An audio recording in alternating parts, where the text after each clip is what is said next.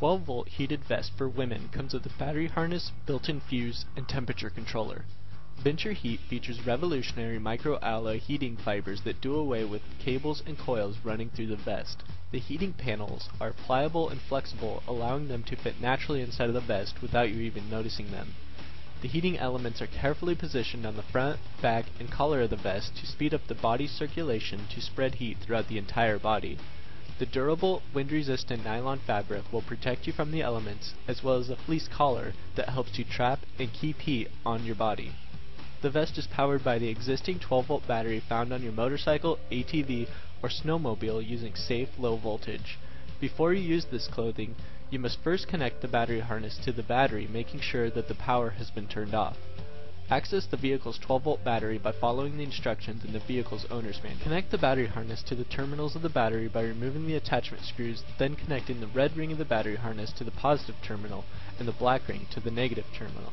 An SAE adapter can also be purchased to use with an existing battery tender.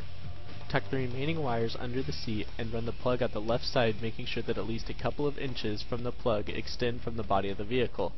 The location and manner in which this is done will vary depending on the configuration of the vehicle and can also be attached to the frame using cable ties or electrical tape to secure the wire. Once you have completed installing the battery harness, locate the input plug on the left side in the lower pocket. Remove the plug from the vest and connect the coax cable to the temperature controller. Connect the other end of the temperature controller to the coax plug on the battery harness. To turn the power on, press and hold the power button for 2 seconds. When first turned on, the controller will start on the maximum heat setting and will display a blue light. To adjust the temperature, click the power button once again to change the setting to the high setting with a red light.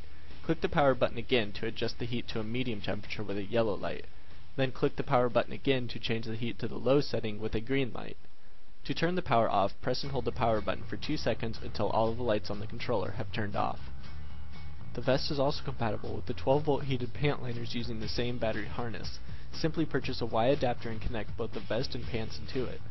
The same is true if both you and a passenger are wearing heated gear. See vehicle's owner's manual for power output information. The total setup takes under 10 minutes to complete, but will keep you warm all year round.